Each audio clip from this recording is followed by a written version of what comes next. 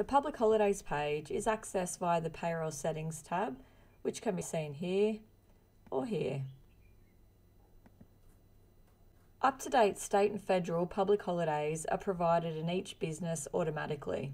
Public holidays are excluded when estimating the amount of leave required for leave applications, and if you have access to pay conditions, these may be set up to automatically pay employees at different rates for public holidays. Just a note on this, unless pay condition rules are set up, public holidays are not automatically applied during a pay run. For public holidays to function, you need to assign each location a state via the Payroll Settings location page. You'll also need to manually add public holidays for custom holidays not automatically included, such as local or regional and company authorised, for example picnic days, public holidays, and assign each location a state. If you need to add a public holiday, click on the required date on the calendar.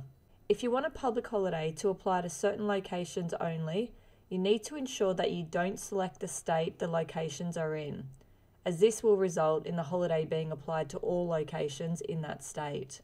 Please note that if the state is configured on a higher level location, it will be used for any sub-locations, unless they also specify a state. Add the description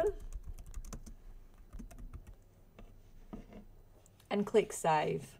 You'll then see the public holiday within the calendar. You'll be able to see the difference between custom and system default public holidays by the icon here.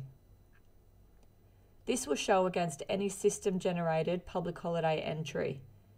If you need to delete or edit a public holiday, click into it first and make the changes before clicking Save or Delete. You are not able to delete any system default public holidays. Once you are happy with the public holidays within your business, they will be taken into account when employees take leave. That is, those hours will not be counted toward any leave request falling on a public holiday. In addition to this, as mentioned earlier, if you have access to rule sets, you're able to set up rule sets which will allow you to automate a wide range of scenarios relating to public holidays. Employees will also be able to view these public holidays within their leave calendar when they are logged into the employee portal. And there you have it, the public holidays page.